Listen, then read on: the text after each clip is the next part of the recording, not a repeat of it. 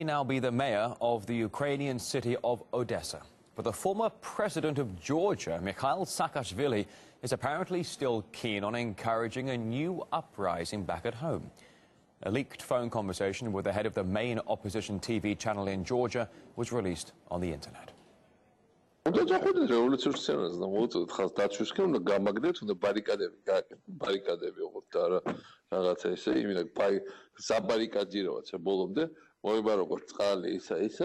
და პროსე ჩორლებრივად უნდა იყოს რავალკვიანი სტენდოფი.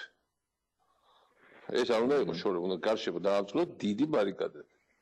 უნდა უეხავე დაიწყოთ ამის მომზადება. რკინები ისინი მიიტანოთ, დააწყოთ. აი პროსე ჩორლებრივად ციხესიმაგრე უნდა გააკეთოს. იშოვეთ ბაივიკები, რომელიც დაიცავენ. საბოლოო ჯამში ეს სრული დამთავრდება უცებ. Well, the man Saakashvili was talking to, Nika Gvaramia, the head of the TV channel Rostavel 2, has confirmed the authenticity of this leaked phone call.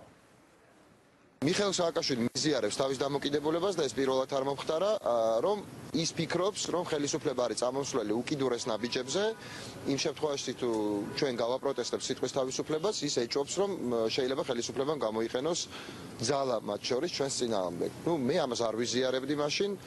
And a geopolitical analyst, Eric Draitser, thinks that Saakashvili might like to try and use the same protest tactics seen in Ukraine's uprising 2 years ago. He is now caught red-handed in a conspiracy to incite conflict and instability in Georgia, presumably with the intention of returning himself or his coterie, his clique into power. And I think that that's really what we're witnessing here. And it's interesting to note that since Saakashvili fled Georgia, while the indictment is upon him, he has since assumed power in Odessa in Ukraine. It's quite interesting the tactics that we saw used in Maidan in 2013 and early 2014 versus what Saakashvili is talking about in these recordings. In fact, they are identical, including the use of violence, including the use of gunmen and indiscriminate killing for the purposes of destabilization. The hiring of gunmen tells you exactly what Saakashvili believes not only about democracy, but about how power could be seized once again in Georgia.